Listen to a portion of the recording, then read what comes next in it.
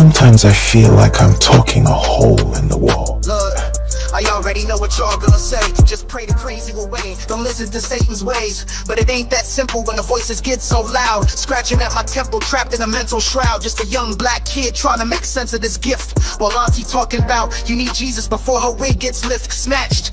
But how I'm supposed to have faith when I hear demonic laughs, when reality phases in and out, blurring facts, shattering goals, then splash. I feel so alone, retreating in my own head's labyrinth. They calling me delusional, but what if I'm intuitive, highly sensitive, plugged into some other dimensional frequency? Or maybe I'm just the latest dredged up from granny's genetic swamp of lunacy.